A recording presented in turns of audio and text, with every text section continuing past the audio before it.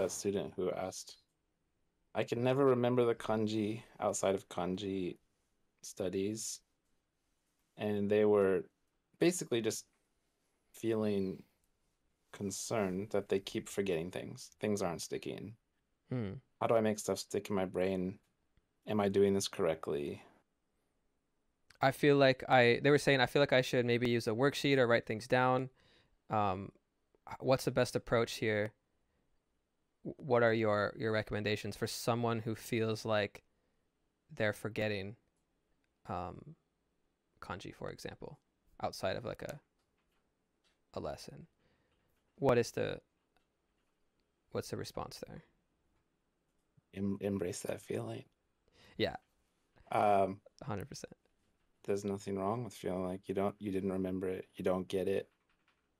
You're supposed to feel like that. And once you've learned enough things, you start to have a different relationship with that feeling. Hmm. For example, I'm trying to get back into my Korean studies because that's a great thing to do when you've just had a baby and you're busy with work. Um, and all the Korean words sound the same to me. It sounds like every single word has a J in it and this very similar sounding vowel. And I'm reminded of how I felt like all the words sound the same in Japanese when I first started Hmm. learning it. Yeah. Because there's so few sounds in the language compared to English. Right. There's so few phonemes. And so I thought it's impossible to learn a whole language when there's so few sounds. All the words sound the same. And there's a bunch of words that are the same. Hmm. Homophones, I mean homonyms, some like Right. things like that.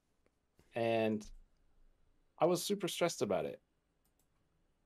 But it just if you just keep engaging with the learning material, it starts to click eventually. Right. So right now, yeah, Korean words pretty much all sound the same to me. I can't remember like anything that I study, but because my relationship with that feeling has changed, I'm not that worried about it. It's just like, oh, Yes. that's wild that someday This will make sense. these are not all gonna sound the same to me, and they're Yes. gonna be completely distinct. Yeah.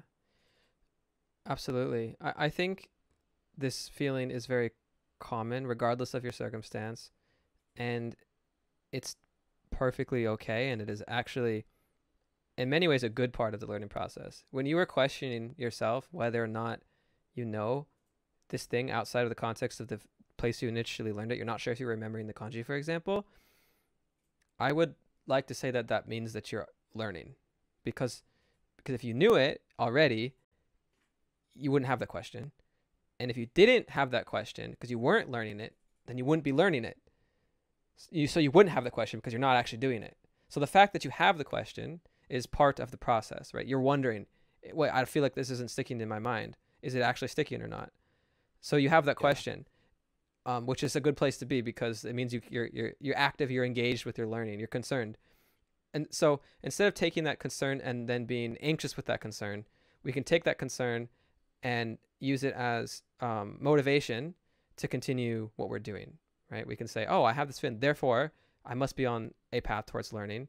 And I can't say that NativShark is perfect for all people because I'm sure that it is not. There are going to be people out there who cannot learn effectively with NativShark. That's facts.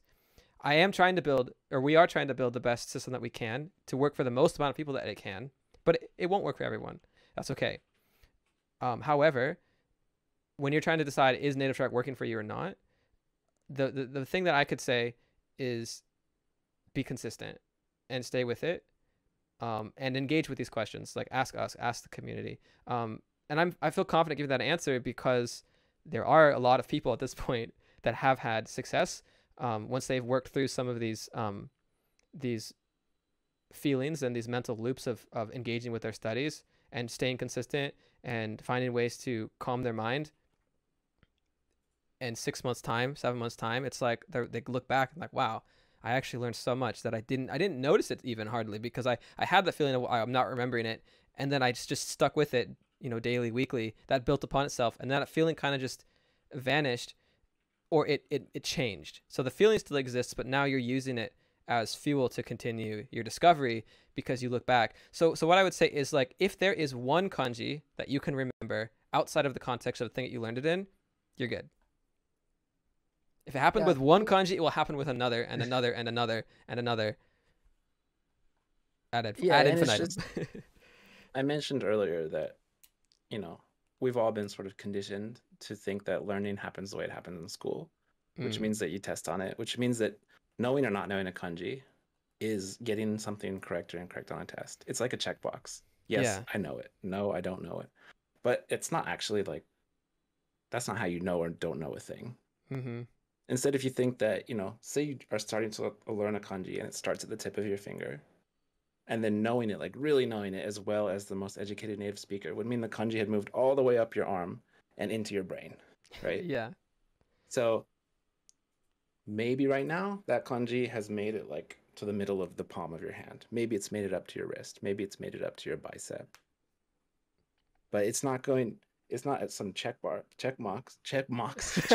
that you just Yes. mark and then you know it or don't know Yeah. it. Yeah. It's something that you know more and more over time. Yeah. The thing with And sorry, go ahead. some things are going to shoot straight up to your brain from the tip of your finger just Mm, because you have a nice foundation of other things. Like for me right now, it's not very hard to learn a new Japanese word because I know so many other words. yeah. So yeah, something could move quickly up to my brain. But when I just started, it was like it took a long time for things to make it all the way up there. Mm, And interestingly enough, there are many places along that path which you would pass or not pass a test on that thing. yes. Um, and one of the challenging things about learning as well, and specifically this kind of information, like a language, is that whether or not you remember something on a given day can depend on what you ate for breakfast or not.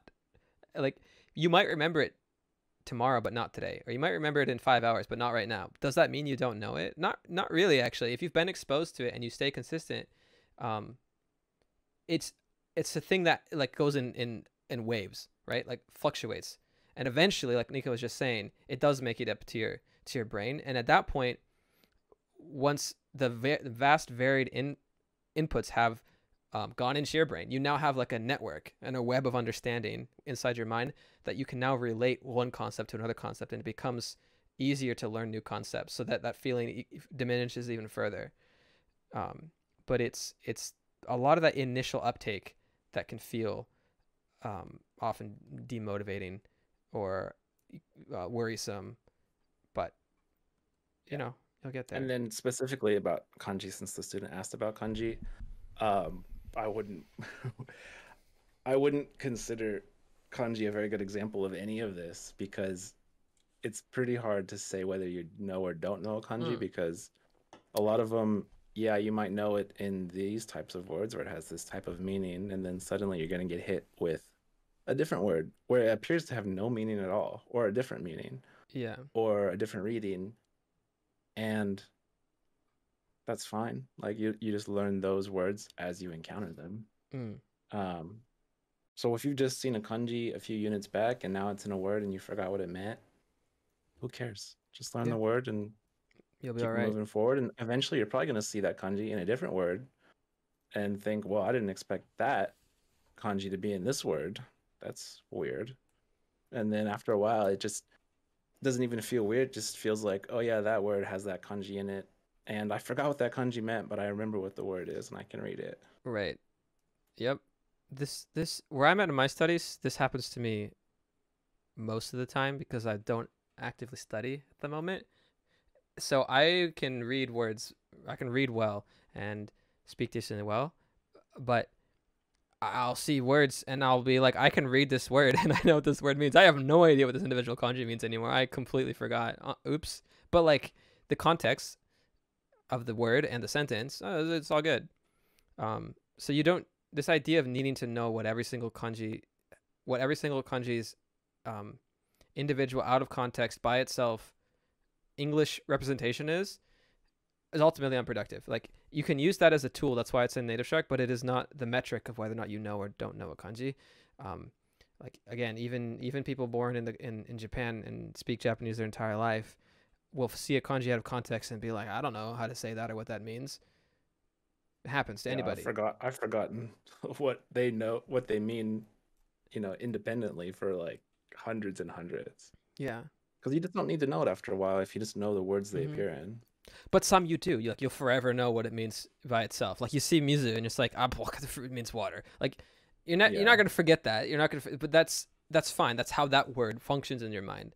Like different words function differently. It doesn't matter what language it is. This is just the way that it is for language and words in your brain. Yep. So you're on the right path. Stick with it. That's my ultimate recommendation. Stay consistent. Give it some time, and try to reorient that anxiety energy from fear of forgetting towards motivation to continue learning. Yeah. Well, forgetting something once and then having to find out again what it meant is learning. Yeah, for sure.